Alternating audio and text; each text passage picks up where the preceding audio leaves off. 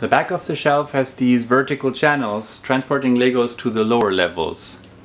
So for example, if the red Lego goes in here, it goes down this diagonal chute into the back, and then it comes out under here. And the same is for the yellow. It goes in here, diagonal, back of the shelf, comes back out like this.